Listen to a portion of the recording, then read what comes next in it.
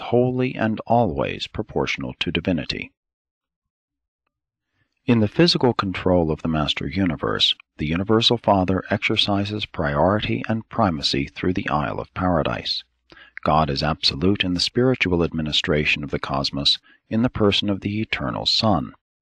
Concerning the domains of mind, the Father and the Son function coordinately in the conjoint actor.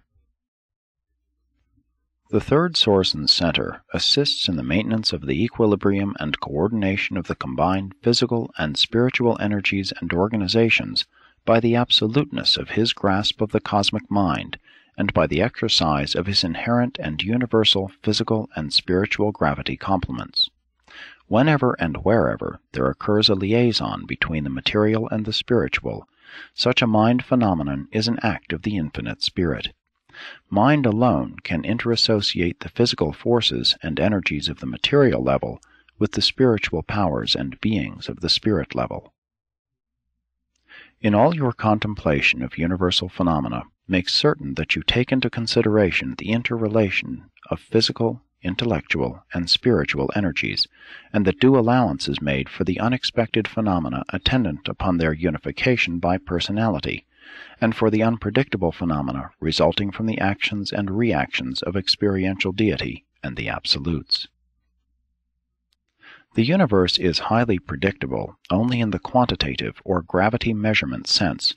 Even the primal physical forces are not responsive to linear gravity, nor are the higher mind meanings and true spirit values of ultimate universe realities.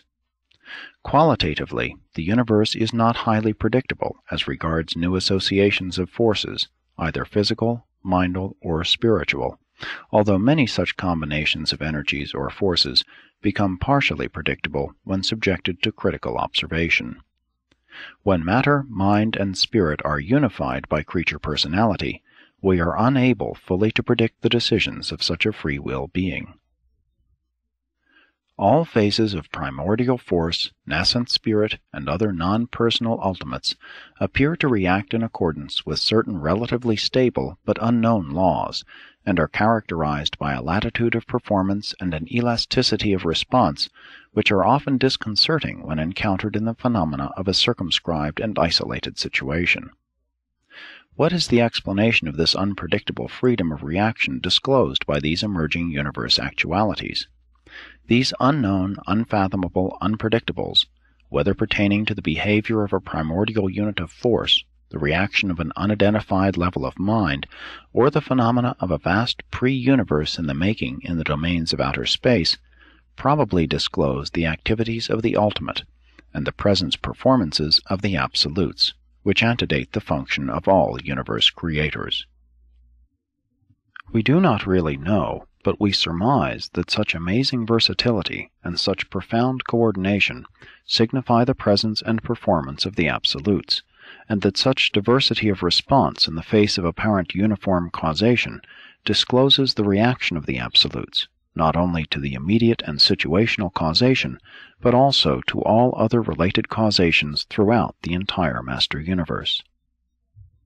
Individuals have their guardians of destiny. Planets, systems, constellations, universes, and superuniverses each have their respective rulers who labor for the good of their domains. Havona and even the grand universe are watched over by those entrusted with such high responsibilities. But who fosters and cares for the fundamental needs of the Master Universe as a whole, from paradise to the fourth and outermost space level? Existentially, such overcare is probably attributable to the Paradise Trinity. But from an experiential viewpoint, the appearance of the post-Havona universes is dependent on 1. The absolutes in potential, 2. The ultimate in direction, 3. The supreme in evolutionary coordination, 4. The architects of the Master Universe in administration prior to the appearance of specific rulers. The unqualified absolute pervades all space. We are not altogether clear as to the exact status of the deity and universal absolutes, but we do know the latter functions wherever the deity and unqualified absolutes function. The deity absolute may be universally present, but hardly space-present. The ultimate is, or sometime will be, space-present to the outer margins of the fourth space level.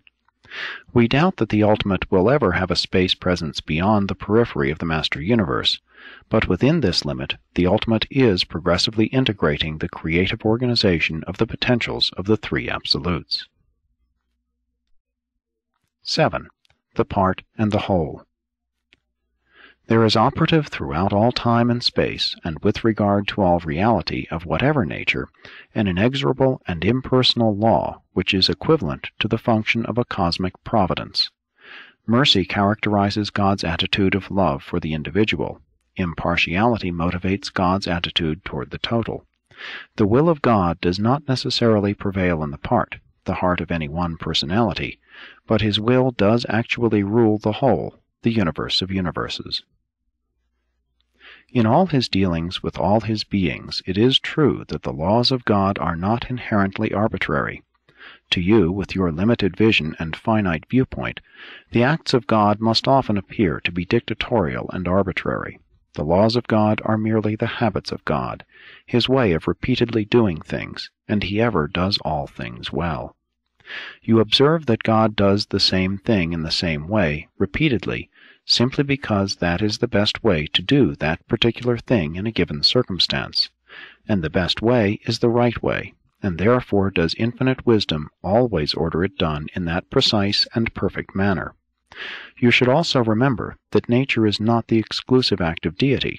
Other influences are present in those phenomena which man calls nature. It is repugnant to the divine nature to suffer any sort of deterioration or ever to permit the execution of any purely personal act in an inferior way. It should be made clear, however, that if, in the divinity of any situation, in the extremity of any circumstance, in any case where the course of supreme wisdom might indicate the demand for different conduct, if the demands of perfection might for any reason dictate another method of reaction, a better one, then and there would the all-wise God function in that better and more suitable way. That would be the expression of a higher law, not the reversal of a lower law. God is not a habit-bound slave to the chronicity of the repetition of his own voluntary acts. There is no conflict among the laws of the infinite. They are all perfections of the infallible nature. They are all the unquestioned acts expressive of faultless decisions. Law is the unchanging reaction of an infinite, perfect, and divine mind. The acts of God are all volitional, notwithstanding this apparent sameness. In God there is no variableness, neither shadow of changing. But all this which can be truly said of the Universal Father cannot be said with equal certainty of all his subordinate intelligences or of his evolutionary creatures. Because God is changeless, therefore can you depend, in all ordinary circumstances, on his doing the same thing in the same identical and ordinary way. God is the assurance of stability for all created things and beings. He is God, therefore he changes not. And all this steadfastness of conduct and uniformity of action is personal, conscious, and highly volitional, for the great God is not a helpless slave to his own perfection and infinity. God is not a self-acting automatic force. He is not a slavish, law-bound power. God is neither a mathematical equation nor a chemical formula. He is a free will and primal personality. He is the Universal Father, a being surcharged with personality, and the universal fount of all creature personality. The will of God does not uniformly prevail in the heart of the God-seeking material mortal. But if the time frame is enlarged beyond the moment to embrace the whole of the first life, then does God's will become increasingly discernible in the spirit fruits which are born in the lives of the spirit-led children of God. And then, if human life is further enlarged to include the Urantia experience, the divine will is observed to shine brighter and brighter in the spiritualizing acts of those creatures of time who have begun to taste the divine delights of experiencing the relationship of the personality of man with the personality of the Universal Father. The fatherhood of God and the brotherhood of man present the paradox of the part and the whole on the level of personality.